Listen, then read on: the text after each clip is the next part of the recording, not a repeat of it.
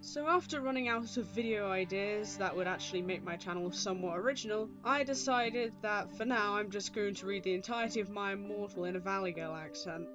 I'm sorry if you kill your ears listening to this, because don't worry, I'm going to kill my own throat. Hi, my name is Ebony Darkness Dementia Raven Way, and I have long ebony black hair. That's how I got my name. With purple streaks and red tips that reaches my mid-back and icy blue eyes like limpid tears. And a lot of people tell me I look like Amy Lee.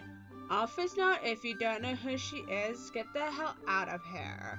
I'm not related to Gerard Way, but I wish I was, because he's a major fucking hottie. I'm a vampire, but my teeth are straight and white. I have pale white skin. I'm also a witch, and I go to a magic school called Hogwarts in England. I'm in the 7th year.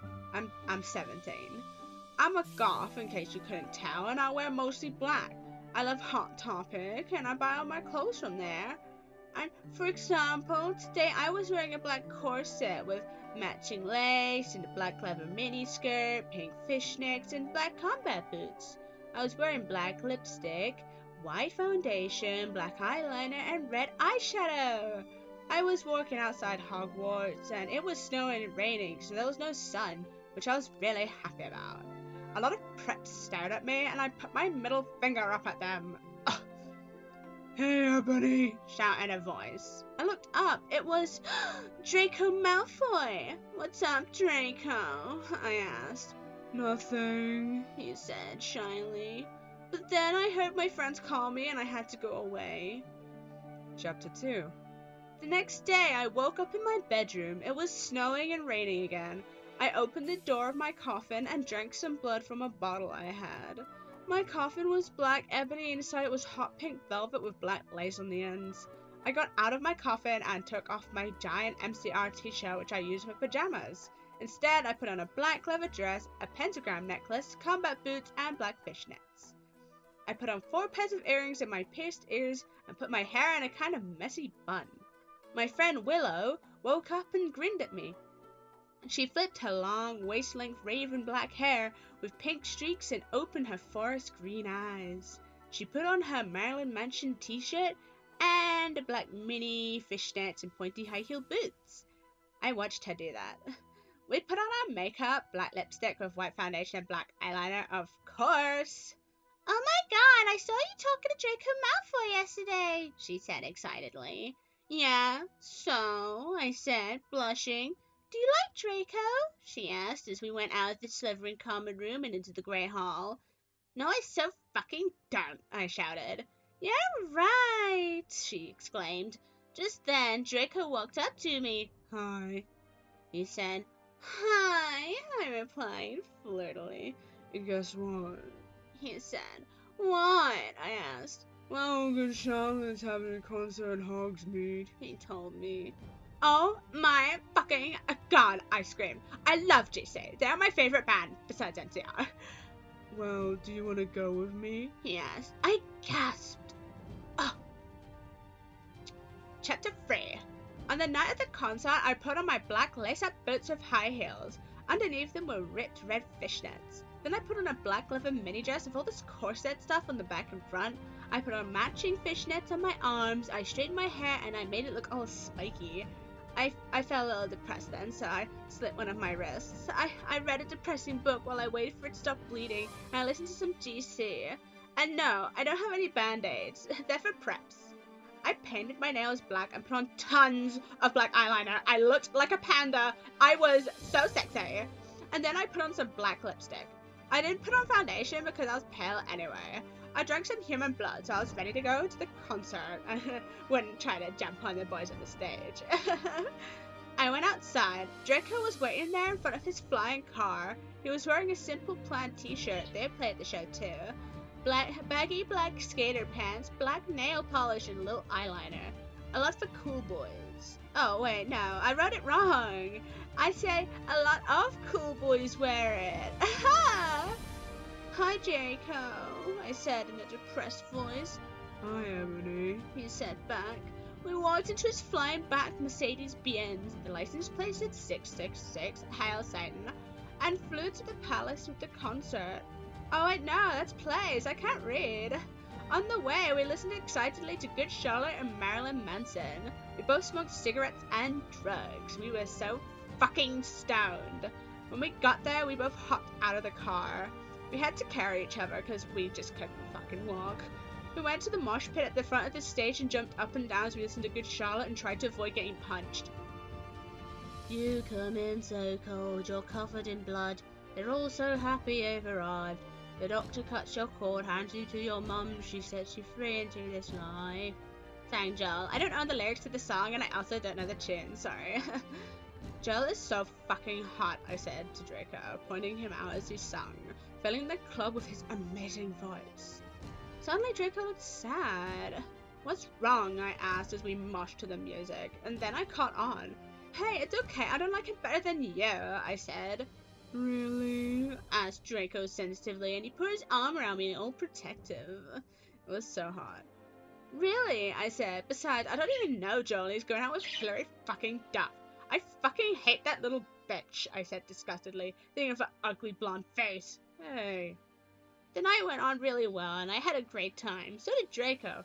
After the concert, we drank some beer and asked Benji and Joel for their autographs and photos with them. We got GC concert tees! Jacob and I... Wait! Draco, not Jacob. Who the fuck is Jacob? I crawled back into the Mercedes-Benz, but Draco didn't go back to Hogwarts. Instead, he drove the car into the Forbidden Forest. What is he doing, guys? Oh my god! Chapter 4. I am so sorry. Draco! I shouted. What the fuck do you think you're doing? Draco didn't answer, but he stopped flying the car and he walked out of it. I walked out of it too, curiously. The fucking hell? I asked angrily. Ebony? He asked. What? I snapped. Draco leaned in extra close, and I looked into his gothic red eyes. He was wearing color contacts, which revealed so much depressing sorrow and evilness, and then suddenly I didn't feel mad anymore. But then, suddenly, just as Draco kissed me passionately, he climbed on top of me and we started to make out keenly against a tree. He took off my top and I took off his clothes. I even took off my bra. Then he put his thing into my, you know what, and did it for the first time. Oh, oh, oh, I screamed. I was beginning to get an orgasm. We started to kiss everywhere and my pale body became all warm. And then, what the hell are you doing, you motherfuckers? It was Dumbledore. Oh god, I'm gonna fucking kill my throat by the end of this. Chapter 5. Dumbledore made and Draco and I follow him. He kept shouting at us angrily. You ludicrous fools, he shouted. I started to cry tears of blood down my pallid face, and Draco comforted me. When we went back into the castle, Dumbledore took us to Professor Snape and Professor McGonagall, who were both looking very angry. They were having sexual intercourse in the Forbidden Forest, he yelled in a furious voice. Why would you do such a thing, you mediocre dunces? Asked Professor McGonagall. How dare you? Demanded Professor Snape. And then Draco shouted, because I love her! Everyone was quiet.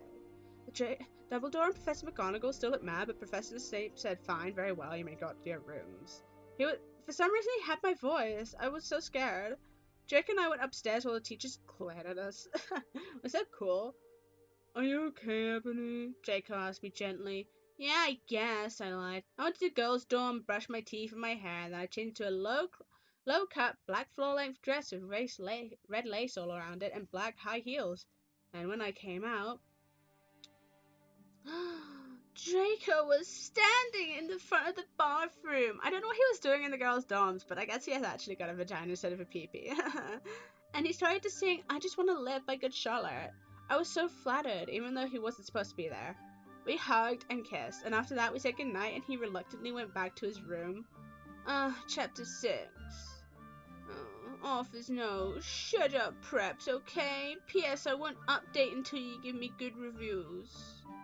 The next day I woke up in my coffin. I put on a black miniskirt that was all ripped around the end, and a matching top with red skulls all over it and high-heeled boots that were black.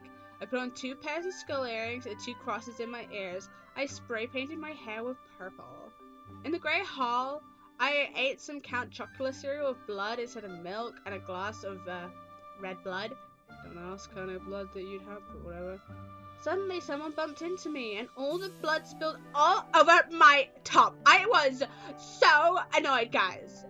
Bastard! I shouted angrily. I regret saying it when I looked up because I was looking into the pale white face of a gothic boy with spiky black hair with red streaks in it. He was wearing so much eyeliner that I was going down his face, and he was wearing black lipstick. He didn't have glasses anymore, and now he was wearing red contact lenses, just like Drake has, and there was no scar on his forehead anymore. He had a manly stubble on his chin, and he had a sexy English accent. Honestly, the English accent isn't actually that sexy, but okay. He looked exactly like Joel Madden. He was so sexy that my body went all hot when I saw him, kind of like an erection. Only I'm a girl, so I couldn't get when you sicko, lol. I'm so sorry, he said in a shy voice. That's alright. What's your name? I questioned. My name's Harry Potter, even though most people call me Vampire these days, he grumbled. Why? I exclaimed. Because I love the taste of human blood. Well, I'm a vampire, I confessed. Really? He whimpered. Yeah, I roared.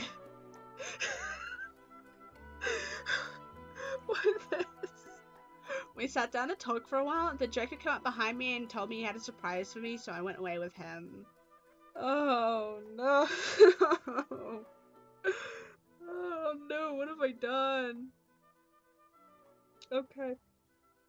I'll make another one of these, I swear to God. I'm so sorry.